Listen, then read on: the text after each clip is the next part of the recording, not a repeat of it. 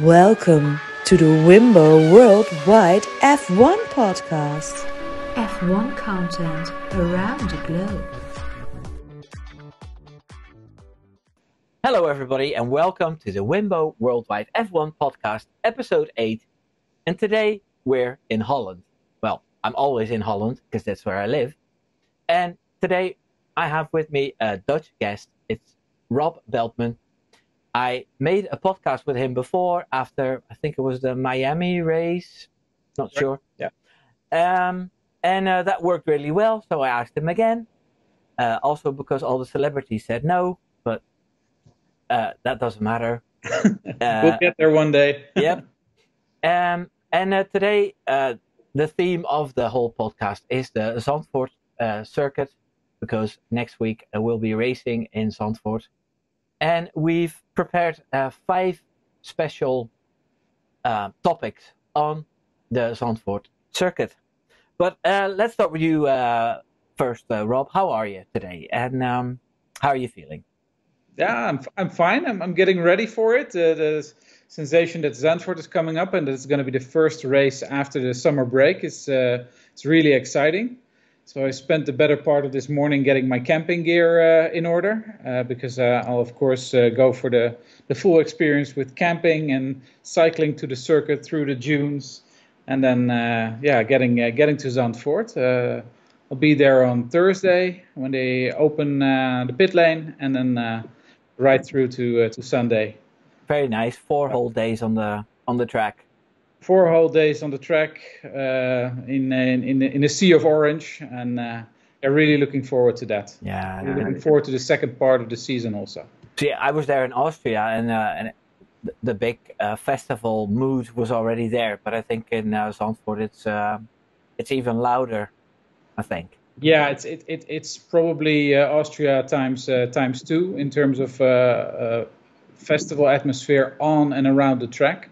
The organizers do a lot for that, and I think in Austria it's mostly the campsites that do a lot of the heavy lifting there. Yeah. And it's really different. And I can understand why some of the more old school F1 fans seem to dislike it a little bit, because it's not a lot of talk about engineering and about car performance, and it's mostly a lot of loud noise. Yeah. It's an excuse to party for some people. Yeah, and that's the ambience. It added something to the calendar. I think is the atmosphere better than Silverstone or Spa? I don't think so, but it's unique, and that's why. Well, we'll get to that, but my tickets for 24 and 25 are in the bag also. So I read that on Twitter. I don't want to miss out on Zandvoort. It's got something unique.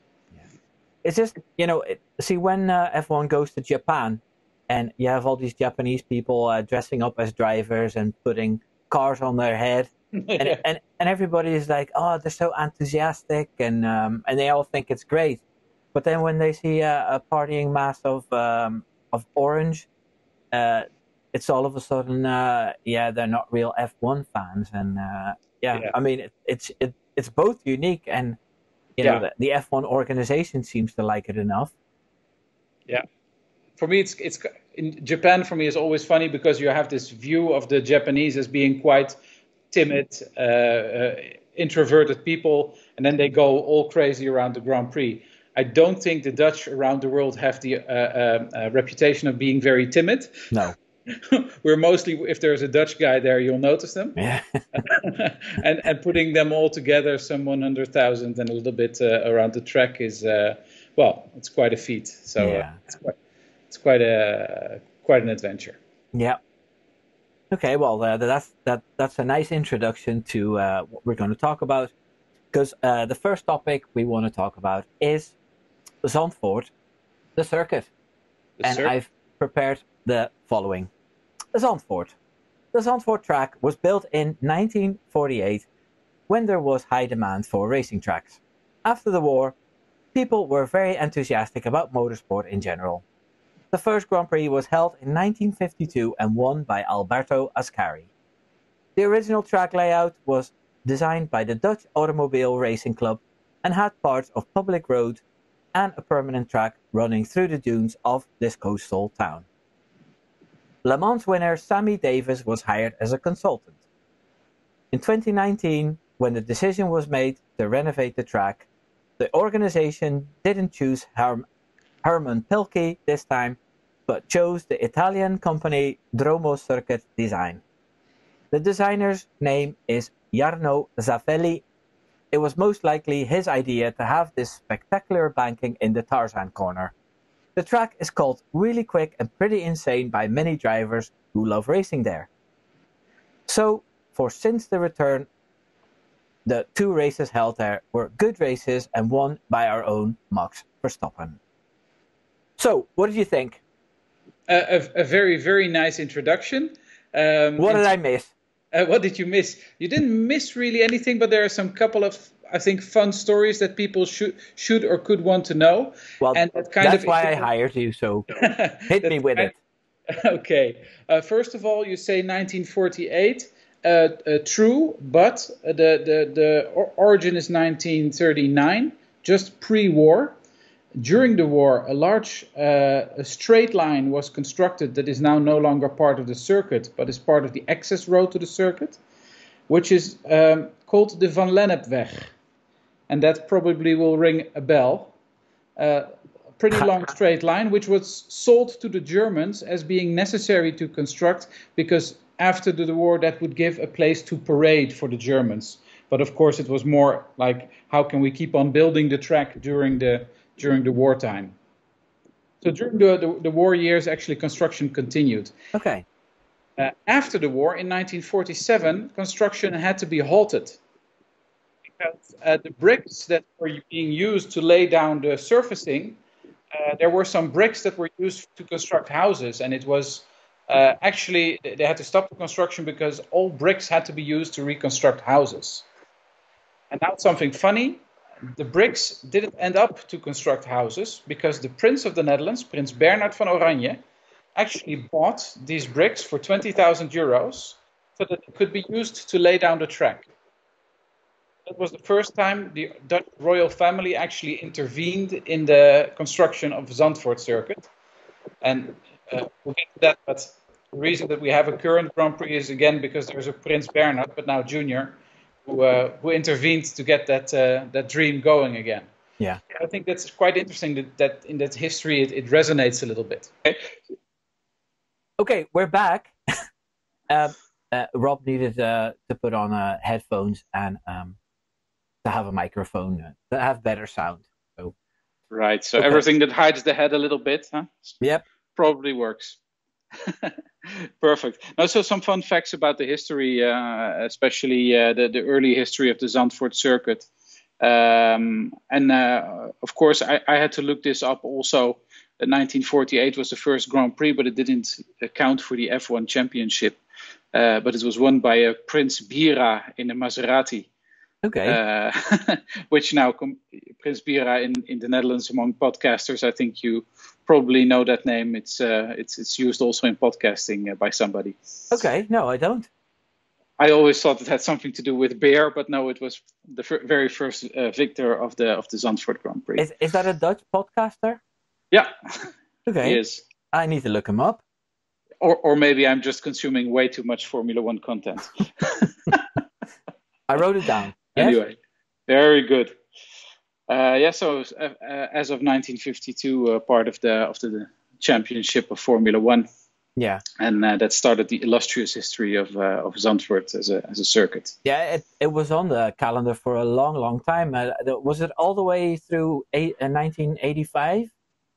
On and off, there have been a couple of years in which they were prevented from having it, already having to do with getting the license to, with the noise that, of course, the cars produce. Yeah. So, it has been off a couple of years. But I think when Max in 21 won, he won the 33rd edition of the Dutch Grand Prix. Okay. That's pretty good. Again, for people who believe in numerology, some of those omens. That's his racing number, obviously. Yeah. Okay. No, that's very interesting. Anything else on the subject of the circuit? Well, of course, the layout changed a lot over the years. Those early years were quite long laps where they raced over a long straight van Lennepweg. They took the panorama corner, and Zandvoort almost disappeared when the circuit went bankrupt somewhere in, I believe it was the early 80s, and then sold off a part of the land and had to make a really compact and tight circuit.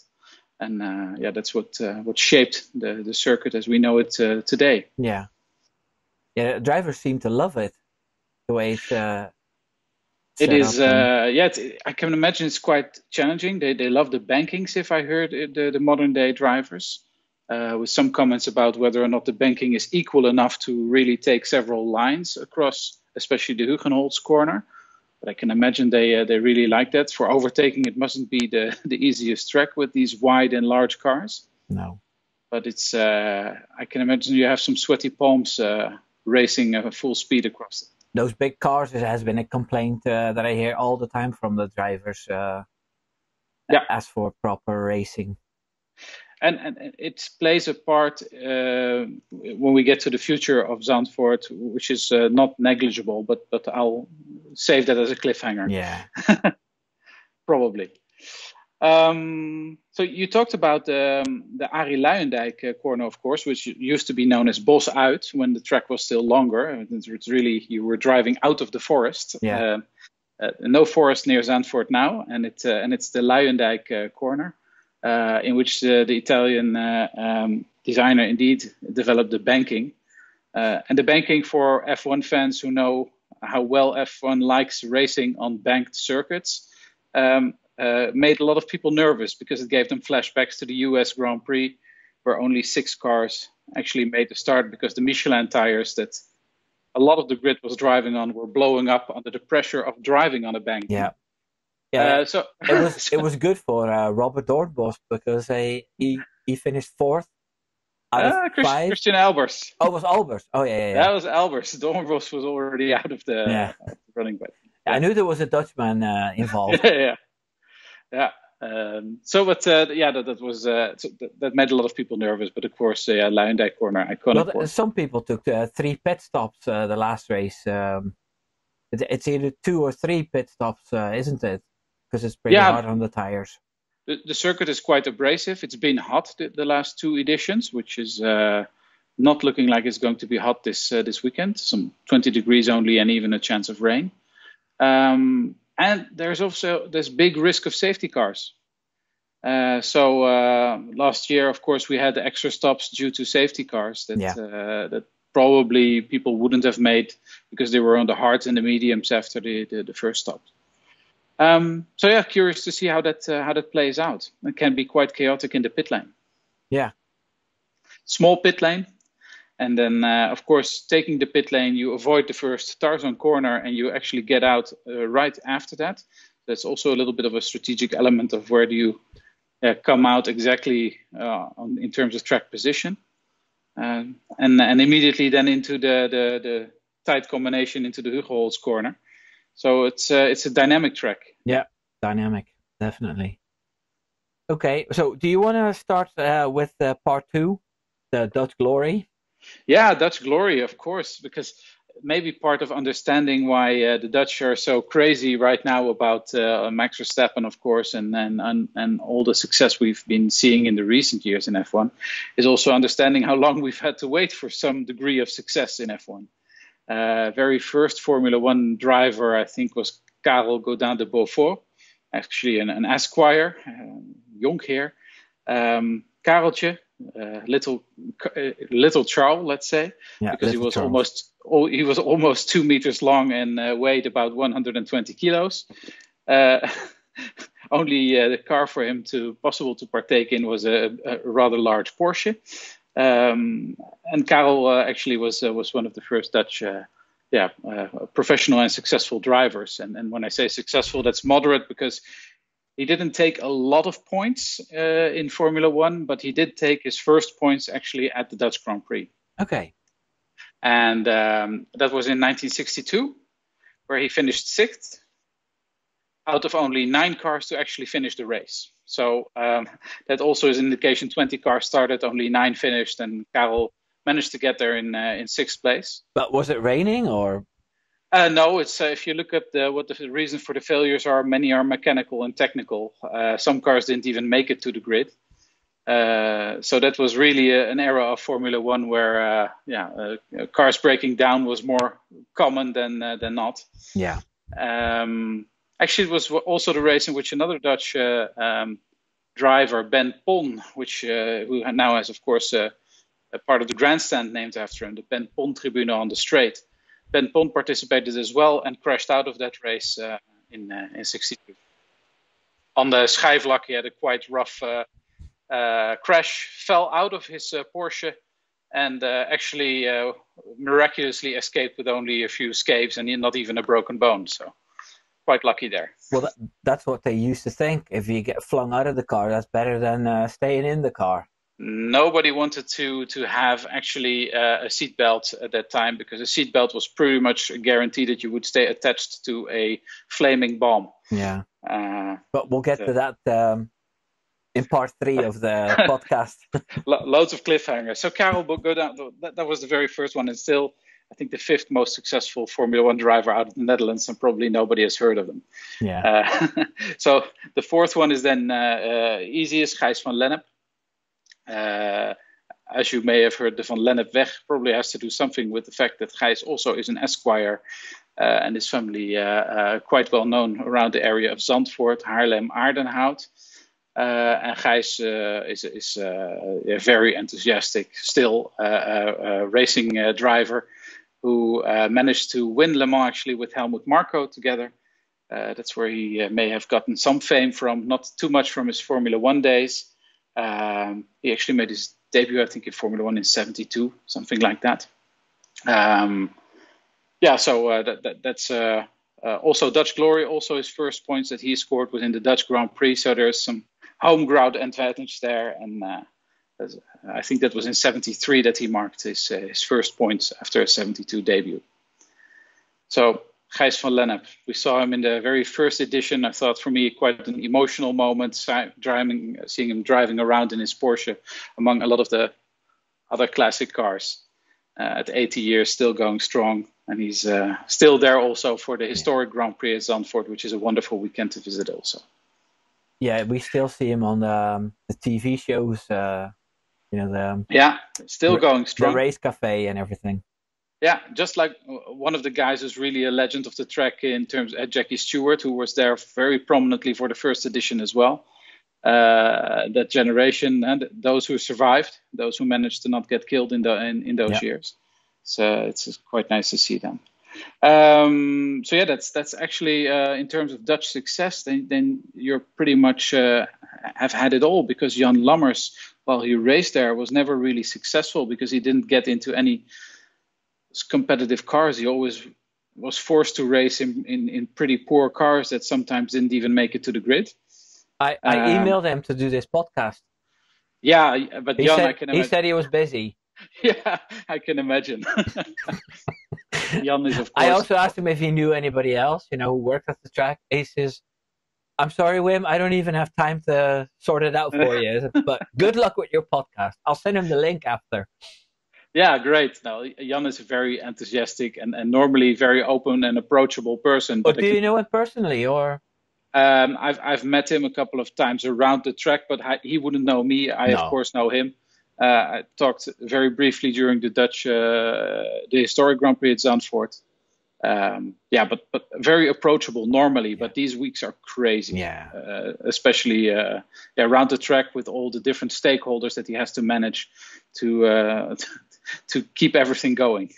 Yeah. And the municipality, who is one part cooperating, one part trying to get more tax income and regulate the track.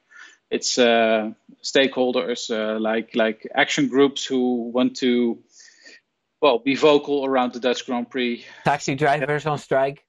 Taxi drivers who want to go on strike. I mean, and I'm not saying he handles everything personally, but I'm guessing he's very much involved with how to keep everything running smoothly. Yeah. But as a driver, of course, great driver, drove everything I think that has a steering wheel and four wheels on it, but wasn't very successful in F1 and didn't really make a large impression during the Dutch Grand Prix.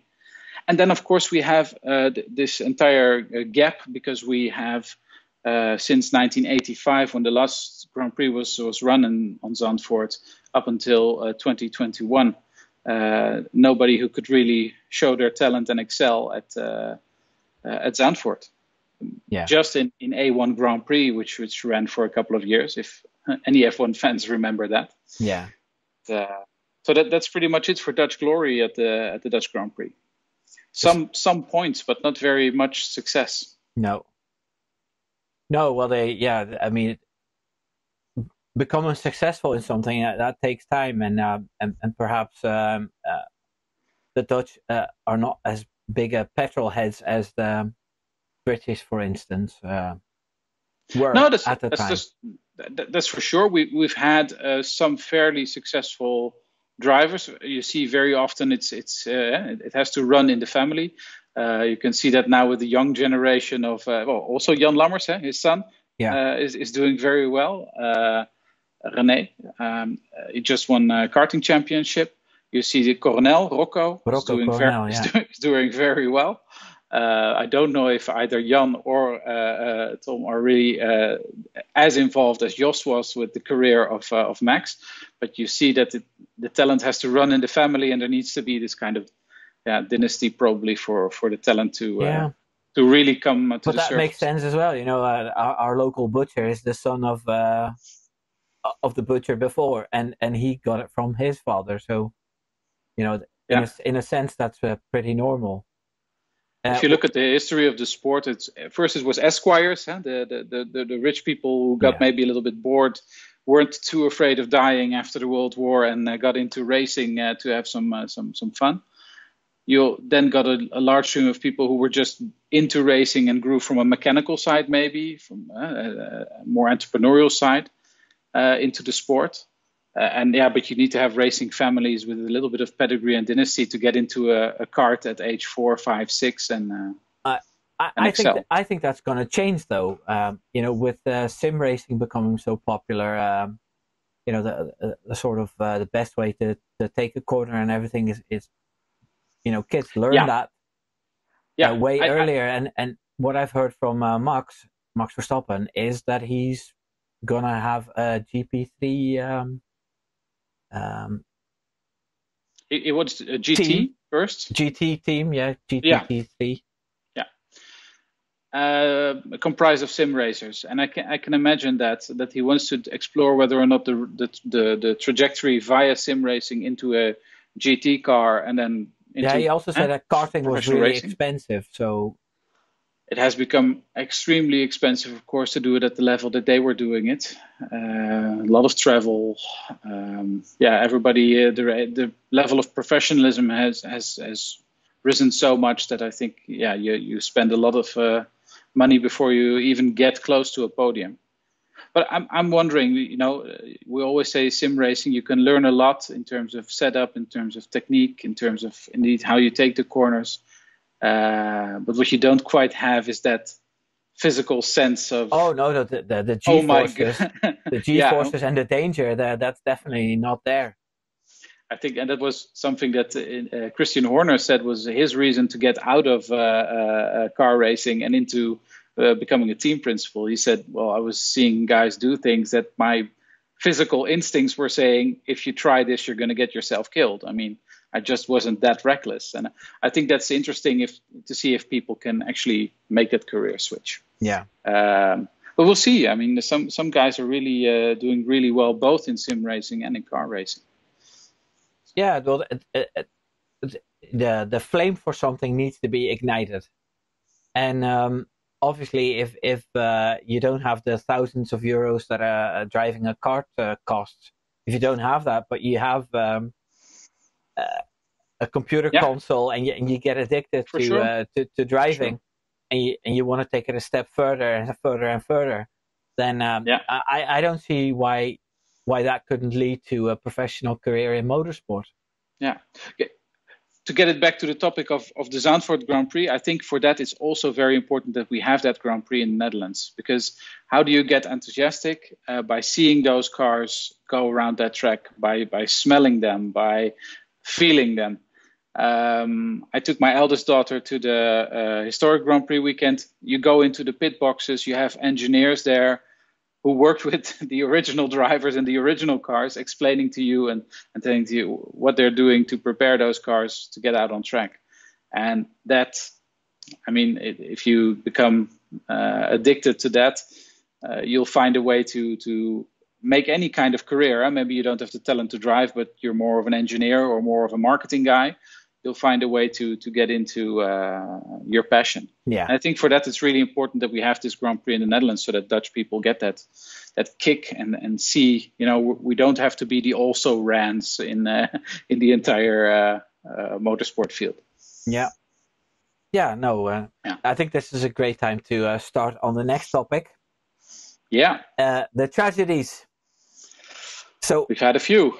I went on the internet and I found some of them I already knew, 3 big incidents, and I just want to read them out to you. The tragedies. Dan Gurney in 1960. This accident was caused by the brakes of American driver Dan Gurney not working. He crashed over a barbed wired fence, killing an 18-year-old young man who was in a prohibited area. I saw in a video on YouTube that he was really angry with his team BRM for giving him a faulty car. Now, I can't remember which content creator it was or what the video was about. So yeah, he got away with a broken arm. So It was a tragedy that young bystander died. Then in 1970, Pierce Courage. The Tommaso car he was driving had a chassis made of magnesium, which burns like mad. He crashed into the dunes and died when the wreck burned ferociously. He was only 28 years old, and he drove for Frank Williams when it happened.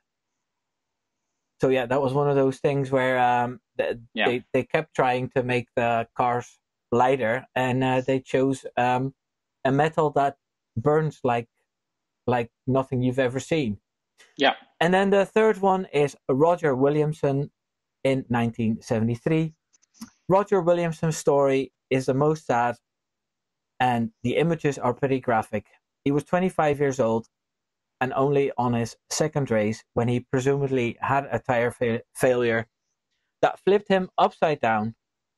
The safety measures were incredibly poor those days, and the help he received at first was from a helpless David Purley, who was seen in the famous footage trying to flip the car back and emptying a fire extinguisher in the flames. The race continued because the race wasn't stopped. Drivers and the organization thought he was okay and out of the car because they saw a driver walking around the wreck. So Roger Williamson was burned alive in the wreck because the fire truck took forever to get to the place where the accident happened, and they didn't want to drive against the incoming traffic. A few things changed after this horrible accident, but still a lot of drivers died in those days. So what's your reaction to those 3 stories? Yeah, of course, incredibly tragic, and but also characteristics for those days. Like as we said earlier, you have an accident, you get flipped upside down, and you're caught in the fire. You were considered lucky if you flew out of the car and into the sand dunes and could escape the accident. In this case, that was not possible. Also, the last one, of course, Roger Williamson. Some of the fire extinguishers weren't even full. Yeah. The people who had to put out the fire didn't have protective gear, so they couldn't get close to that fire, which was running extremely hot. If you look at that, you cannot imagine that those were the conditions under which they raced. It's like a human life just wasn't that important those days or something. Yeah, I kind of, if you put it in a historic context, which a lot of documentaries also do, it's post-World War II. We've seen a lot of death and destruction. Young men weren't living to the age of 80, or at least not guaranteed to live to that age. They were taking that risk and saying, well, I'd rather have lived and risk it all than not participate. And I think that's the kind of mentality that today, well, I think fortunately we don't have. We value today you an athlete's life a lot more than we did. Today, McDonald's gets sued for serving too hot coffee, and not having a warning on the cup. Yeah, that's the other extreme, and that's why in Formula One, and you had this debate, of course, when the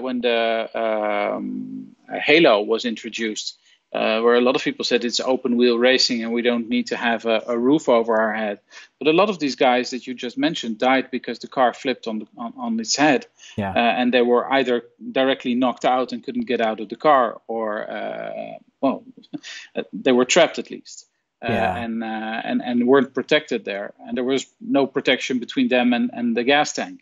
But like the people that invented these cars, that developed these cars, they were clever people. Yeah. So they knew about magnesium. They knew they were sitting on a big tank of fuel, very flammable stuff, and then you make the chassis out of a metal that's. But what you also have to remember is that the drivers at these times, they were not in contract with teams as fixed as they were now, and they were fighting to get into the fastest cars, even though they're very, very risky. I mean, Chapman was known for having cars that were not the safest, but they were fast, and he always had the latest innovation. So I want to drive for him. That's Colin Chapman. Yeah, Colin Chapman.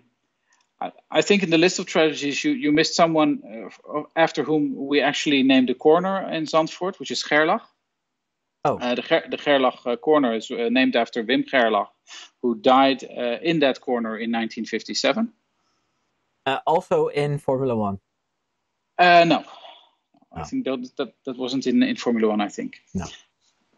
Unless I'm mistaken. That's probably why I missed it. I know that's why it's named after him for that reason. Yeah. And we have another corner that is named after somebody who drove there and actually died as a consequence of an accident there, which is Rob Slotemaker, which was not in F1, but he went sideways into a medical vehicle, and the sideways impact actually broke his neck and led to him dying somewhat later. So those are two corners at Zandvoort that are named after tragedies, but also after people who are famous in Dutch motorsports. Yeah, there was a Frenchman that went straight ahead into the crowd. It was René Arnoux. Yeah. But nobody got killed in that accident, which is pretty much a miracle on its own. Yeah, and that is, if you look at how the Zandvoort circuit is made, then you see the Tarzan corner with quite a large runoff possibility, of course, and the Schijfvlak fast corner, but also with reasonable runoff. You would estimate that the biggest risk would be to a spectator standing in those dunes and getting a car launched right at them, which I guess was also part of the attraction for a lot of the spectators. If I see those images, I think of how people watch rally racing standing alongside the track. And you must have felt the thrill of not knowing whether those cars were actually going past or flying towards you. Yeah. It's a lot of unfortunate tragedies there. The last one, by the way, not that long ago, 2017, David Ferrer in the historic Grand Prix, who actually went straight on with his march in the Luijendijk corner and had a heavy crash and died. But it's something people may not know. Yeah, I've read that as well. But I wanted to leave something for you as well. Yeah, thank you.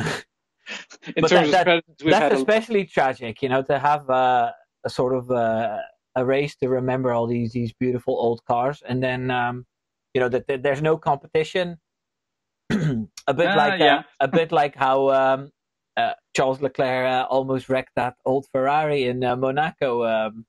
The speeds were not the same, but no. I was amazed when I saw the guys running the historic Grand Prix cars that they've got some fire in them, and they want to show everybody what the beasts can do, that unfortunately in Austria they went pretty fast as well. Those 8 legendary cars. Yeah. So yeah, always risky, and we can never completely take the risk out of Formula One. But I'm glad we got Zandvoort up to current F1 standards, and I think that the risk of something like that happening, I mean, God forbid this weekend, but I think the risk is manageable. Yeah, no, the way last the track is currently. really scary accident we've seen was Silverstone last season with Joe. Yeah, when flipping over, and that fence was really strong because it landed in the fence. A strange fluke accident. There is no, yeah. I haven't seen any word, by the way, about the analysis on that crash and what they think they can improve. But it was such a weird accident. Well, I think they enhanced the roll bars on cars after that, didn't they? Okay, yeah, they reinforced the roll bars, maybe adding a little bit more to the weight still of the car. Yeah, because that didn't give the protection. That was the halo again that protected him. Yeah, definitely. But yeah, it's insane. Like I've seen a documentary about Ferrari. I don't know. I've seen a couple, but one of them, Enzo Ferrari, was told that his driver had an accident and it killed some children, and and the next thing he did was hire a new driver and just continued. The people are so harsh these days. Yeah, definitely. Like one of the comments of what was said in this documentary was that in the 50s, people were sort of disappointed if the driver got out of the car alive because of the spectacle value of a death in motorsport. Yeah, maybe it translates back to how we watched gladiators in the ancient days. But yeah, for me, it's so far from how I react when I see a crash. I mean, I remember very vividly I was sitting in front of the screen when that Grosjean crash happened, and everybody who knows me knows I'm a fervent atheist, but these are the moments that you might start praying. Yeah, it's really you hope that people get out alive of that. Yes, but then as soon as we know he was okay, I think Drive to Survive made a whole special out of it. And I think Grosjean Roman did pretty well to milk that cow also. He told his story a million times. So yeah, he was in that wreckage for about 12 minutes. Yeah, and if I look at IndyCar, then he didn't change his driving style altogether that much. No, it was actually not a surprise that he had that sort of crashes. Looking at his history, Spa, when we didn't have the halo. I mean, he crashed over 3 or 4 different cars. Yes. But I remember another incident, and it must have been after 2015, where he went off track. And he spun, and then what drivers do is they sort of keep the spin going and then try to get on track again. And he just flew across the track. It was with all that smoke. Do you remember which race that was? I don't remember the exact race, but I remember the imagery, and I thought, how can you regain the track like that? Well, people are watching this on a premiere. It might help us, yeah. I'll see it in the comments. Yeah, please do. Yeah, it was very counterintuitive to, let's say, it was rather very selfish to try and get back to the track in that way. So yeah, that's it for drama, I think. Yeah. Zandvoort. I hope we don't see much more drama in the upcoming years. It's become quite a safe track, especially as a visitor. Grandstands all around, so you're higher up. You're not in the dunes. Yeah, except for some general admission zones. But that didn't help the people in Le Mans in what was it? No, correct. 1950. Yeah. These cars are less prone to flying, I think. Yeah, and bits flying off it. So did we get to the legends part already? Yes. Legendary winners, and I've prepared this. This is not such a long topic. The legendary winners of the Zandvoort GP. Jim Clark won the race 4 times, and he's pretty legendary. One of the GOATs to some of the people that follow F1. Jackie Stewart, we named him earlier. He's a 3-time winner, and he's still around. I love that crazy little Scotsman. And Niki Lauda, he's won it 3 times too. Also a legend. We lost him not too long ago. Then there's a bunch of 2-time winners. Ascari, Brabham, James Hunt, Alain Prost, and our own Max Verstappen. And I have a funny feeling he might be a 3-time winner after the race on Sunday. Some really awesome names there. I have to admit that I don't know all of their careers that well, but as I'm making more content, I learn more and more about the olden days, and I love that. Yeah, that's good. What I think, if you look at the list of winners of the Zandvoort Grand Prix, there are only drivers there that you know by name, that you know being legends. It was a real driver circuit. Yeah. They all have, as to quote one of the winners, big balls. Big balls. You need big balls. Definitely. I think it's Jim Clark, of course, testament to his talent, and he always felt right at home when he came to Zandvoort, and it showed. Also, sometimes by the margins by which they won. Niki Lauda, the last Dutch Grand Prix, I actually remember when you have Niki Lauda and Alain Prost crossing the line only 0.2 or 0.3 of a second behind each other, because Lauda really had to fence off Prost. Both in the McLaren. So it was a brilliant finish. But what we sometimes tend to forget is that the next car was some 40 seconds behind. I think in that time wasn't that Senna? Was in the 3rd place in 85. I'm not quite sure, but people will correct me if I'm wrong. But at least there were 2 cars 40 seconds behind, and the rest of the field was more than a lap behind.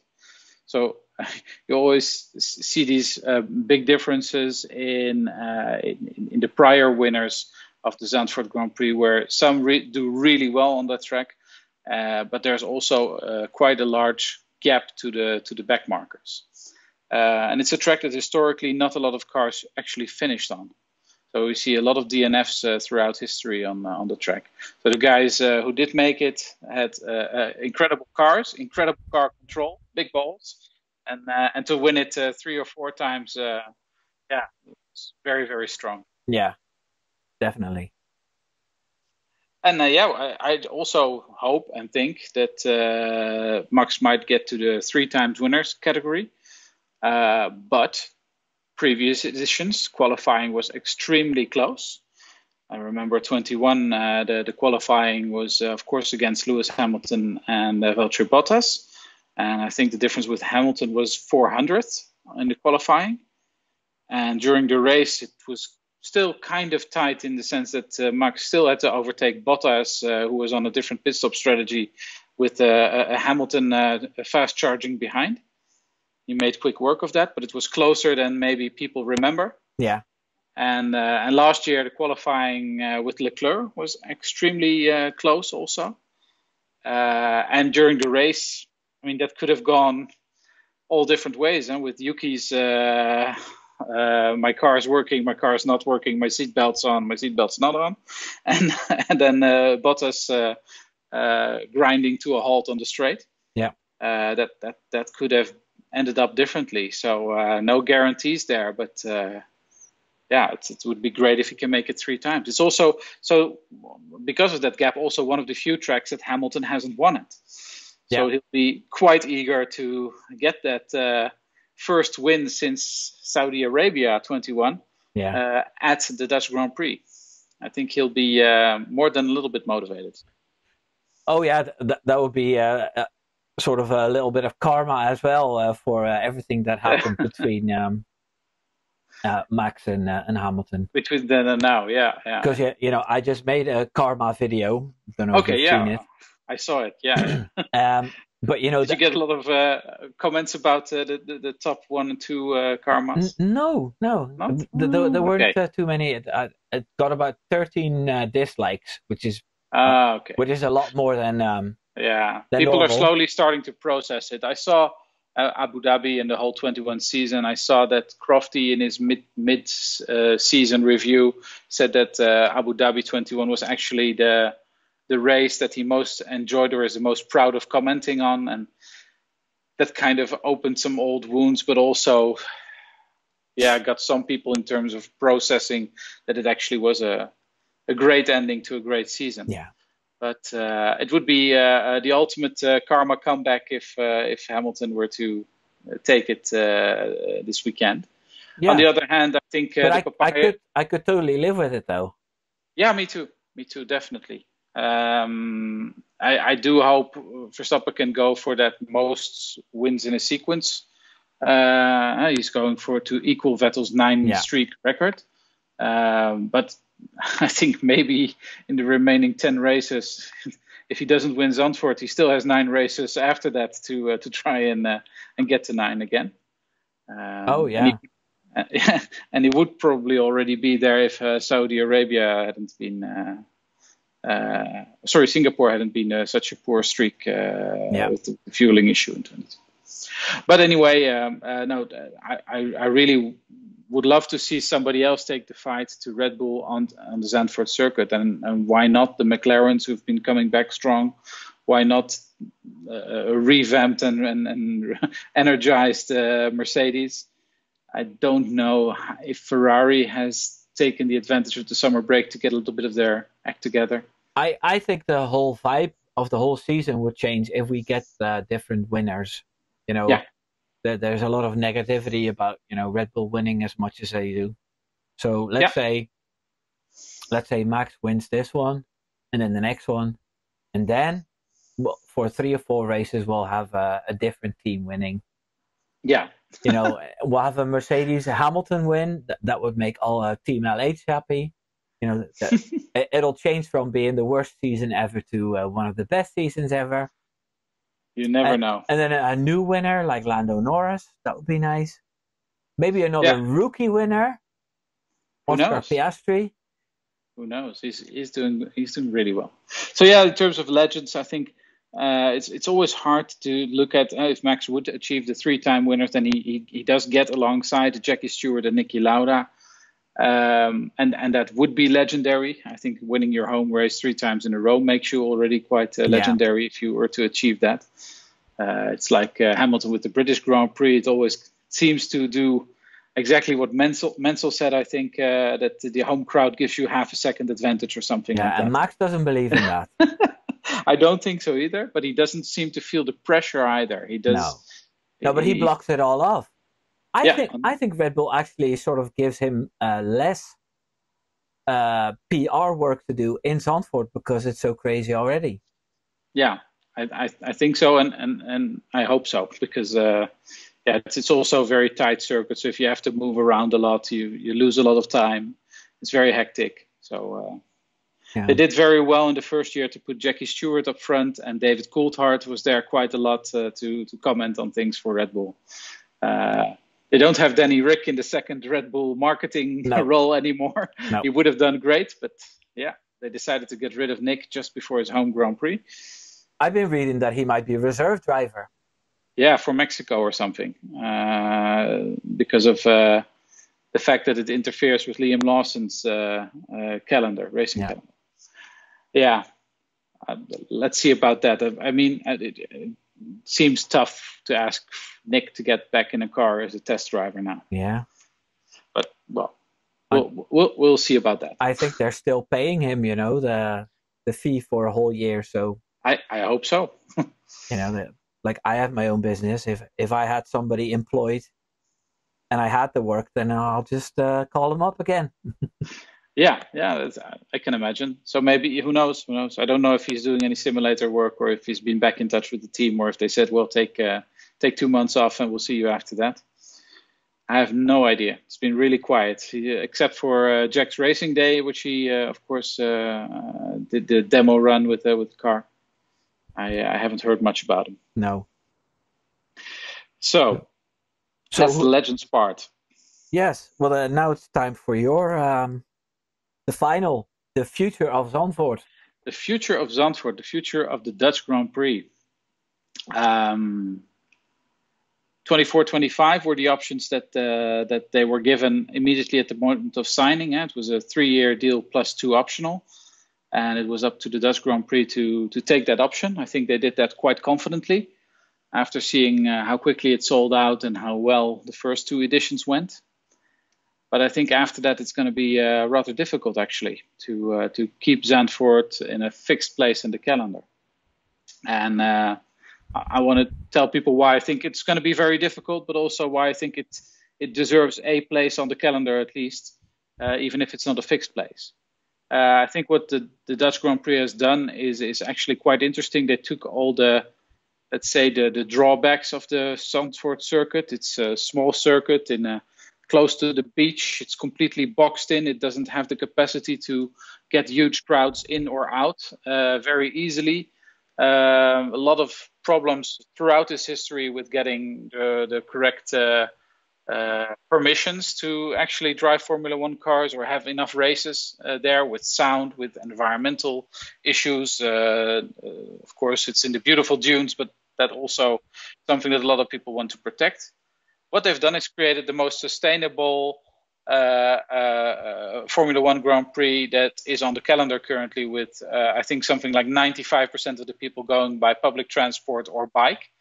A lot of recycling on the track, with how they deal with the glasses, the bottles.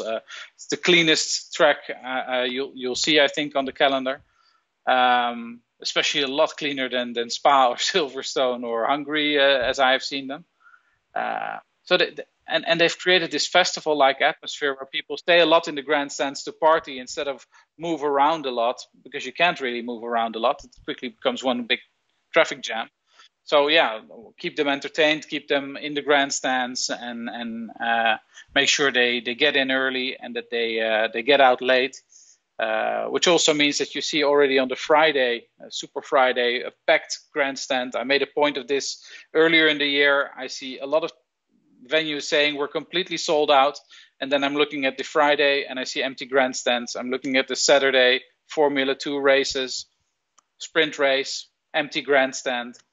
Maybe the grandstand is full by the time we get to Formula 1 on a Sunday or the qualifying sessions.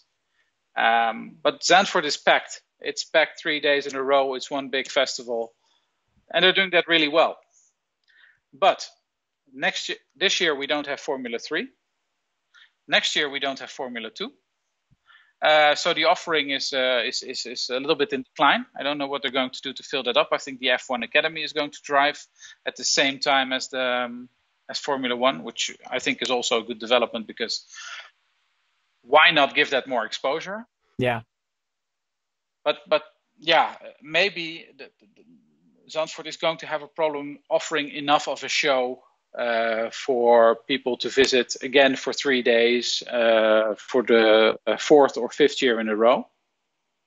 The increasing trouble, of course, with action groups, the Extinction Rebellions or whatever you have, but also ongoing problems every year, every time again, with getting the permissions challenged by action groups. I think they've had every year now 35 or 40 lawsuits that they had to contend with.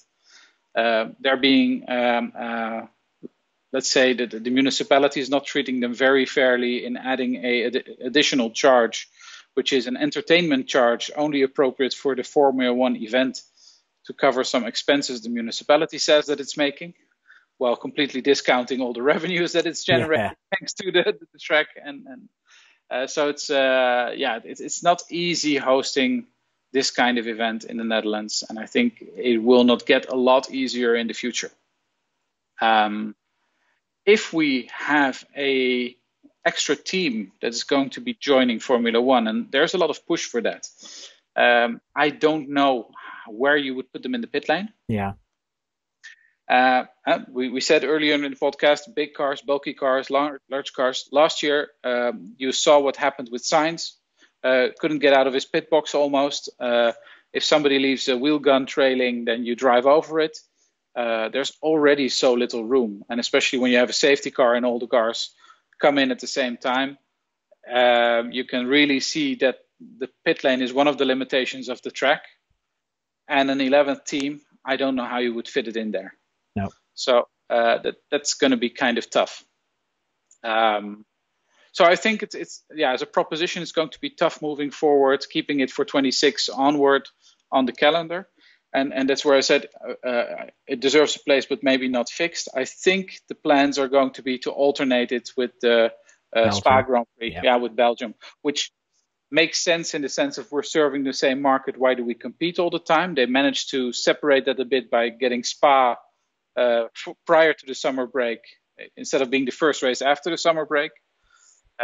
Spa in summer is already a term you can use quite loosely. It's always raining over there.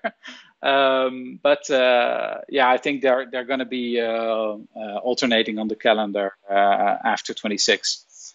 And for me, that kind of makes sense. I kind of find that logical. I think that, when Formula One was coming to the Netherlands, everybody was really hyped up. Even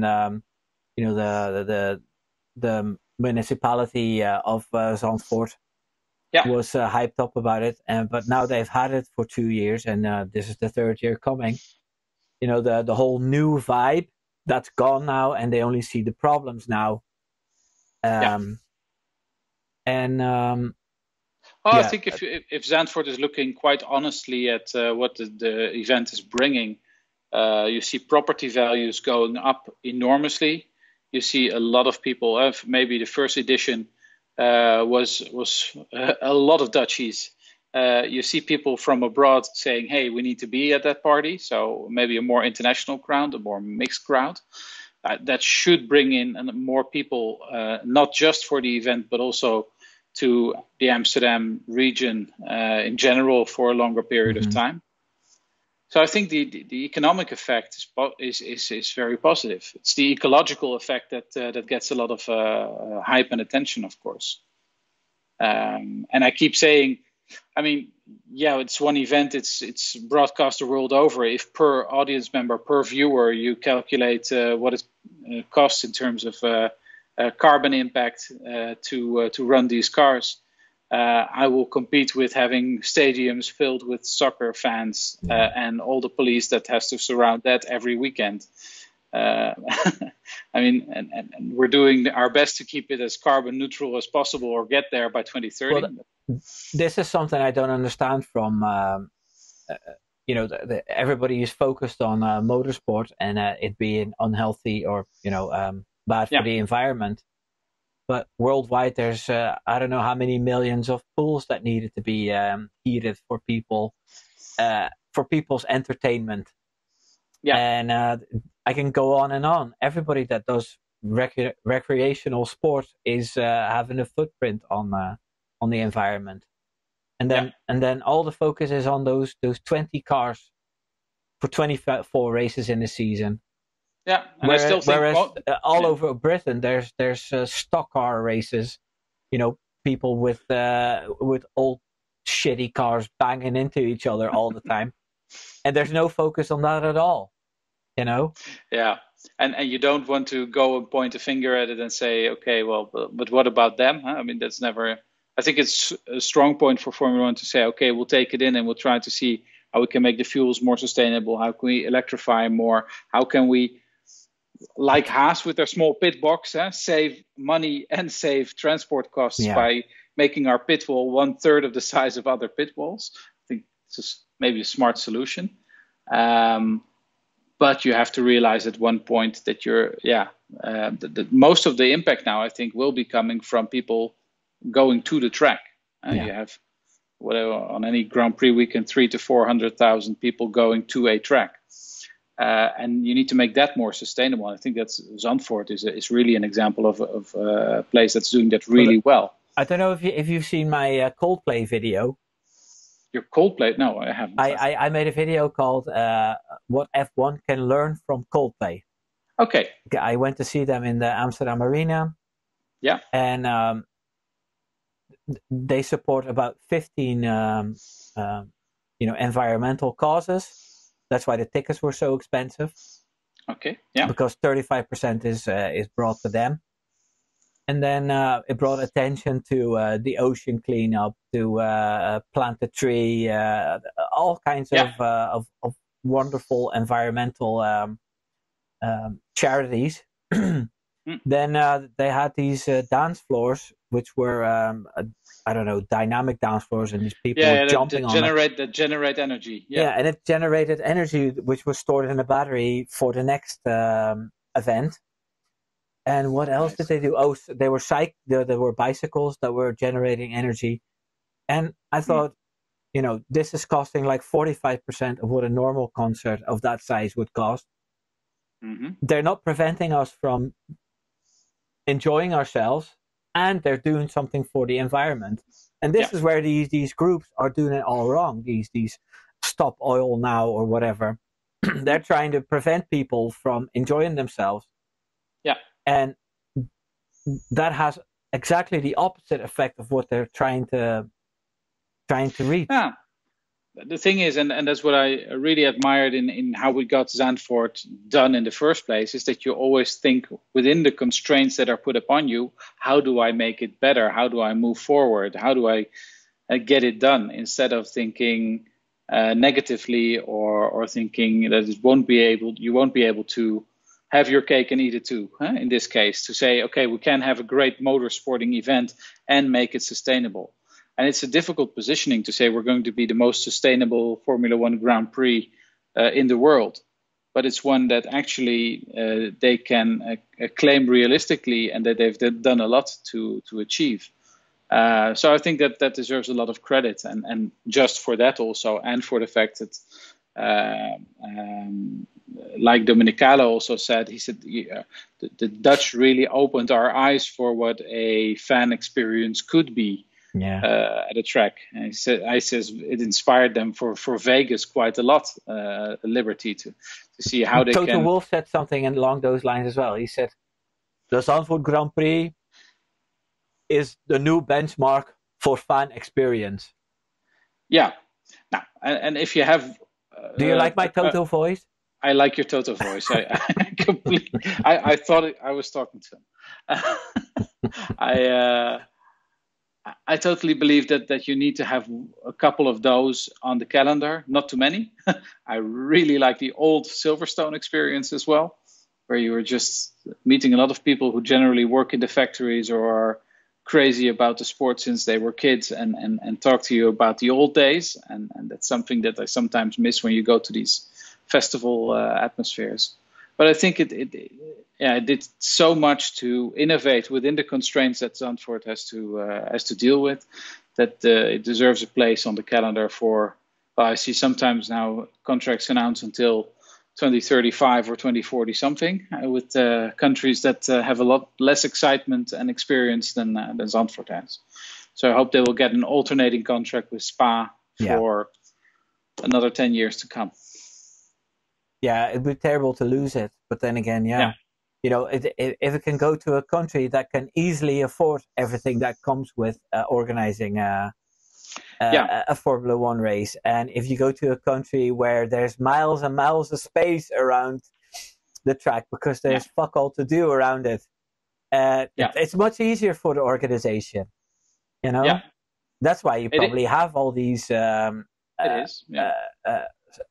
Saudi Arabian. It's very easy races. to deal with. It's very easy to deal with one guy who has all the money and who can say, "How many billion? Here you go," and that's not the Dutch way. I mean, I think if people really look at, we talked about Jan Lammers' job and what he has to do to manage stakeholders. I think the circuit director Robert has a lot of work to do as well in that regard.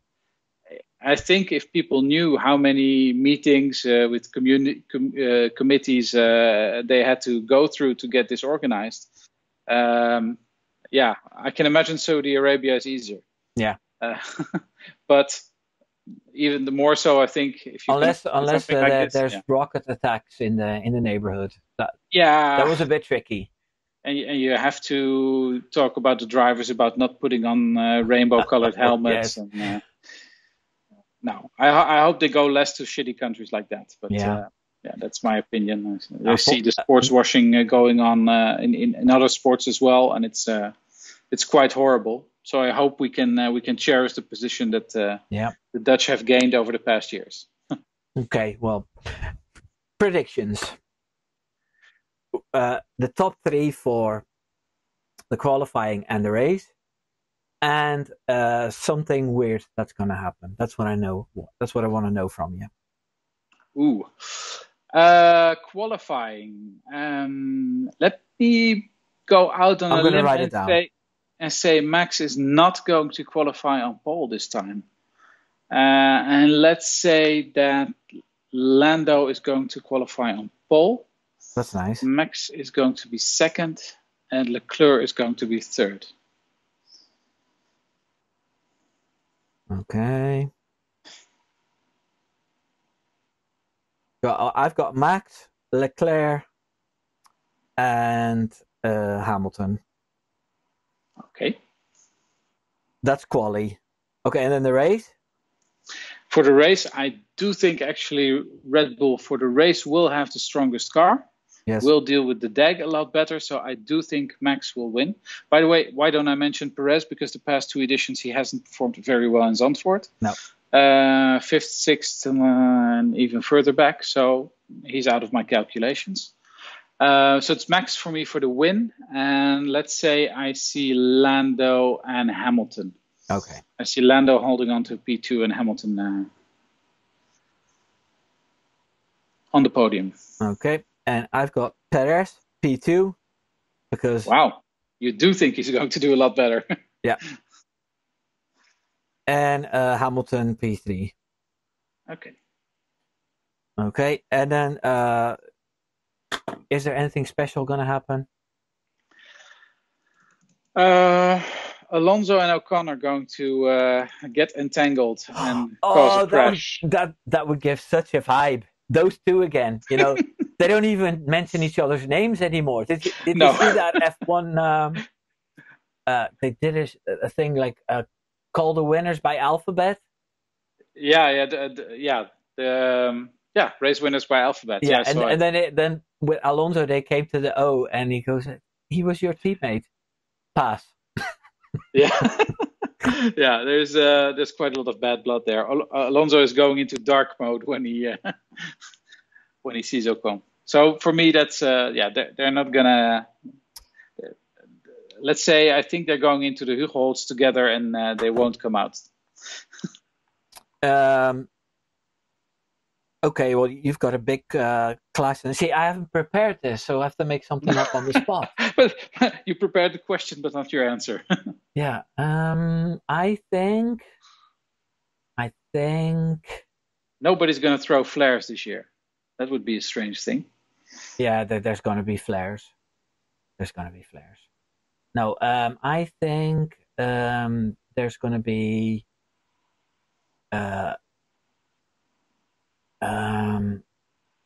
I don't know. I'm just trying to think of something original. What? Stranger than fiction. Yeah.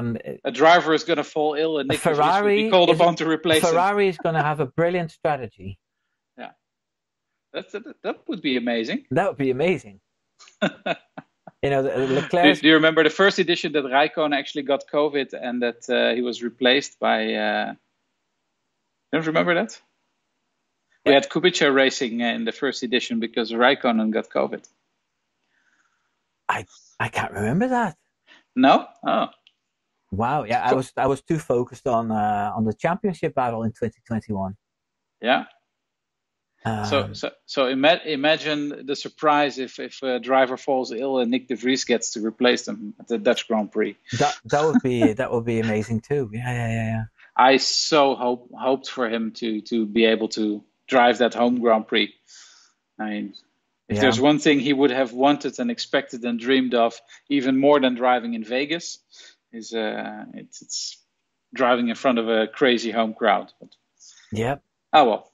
Yeah, we're gonna have an entertaining, national anthem this time. I didn't like it that much last year. The sort of the rock, the rock version, yeah. Yeah. The year before was really good, and now we have Andre Rieu playbacking on his violin. Yeah, I don't think they're going to bring out the entire orchestra on the grid, right? No. No, he's just going to stand there with his violin. Na, na, na, na. I have to say, when they announced the entertainment lineup for the Dutch Grand Prix, I thought, okay, I must not forget my earplugs. Okay, so I don't even know who's playing there. Tino Martin. Okay. Yeah. Mental Theo is there, of course, every time. Okay, well, a little bit of 90s. Yeah, and so we have these kinds of all white, middle-aged, pretty mainstream. Not a Martin Garrix, not a Hardwell, DJ not a Chesto. Tiesto, none of the Armin van Buuren are really good export products. No. So I think, I'm really wondering what that's going to be like, the entertainment. But and André Rieu for the national anthem. Okay, well, we'll probably hear it twice. I have my earplugs. Hey, Rob, thank you very much for doing this podcast with us, and I hope it gets a lot of views. And who knows, but we might do this again in the future because you're always a very good guest to have. So thanks very much. It's always a nice chat. So thank you very much, and I really enjoyed diving into the history again of Zandvoort, and I hope a bright future. Okay, take care now. Okay. Doei doei. Thanks. Bye.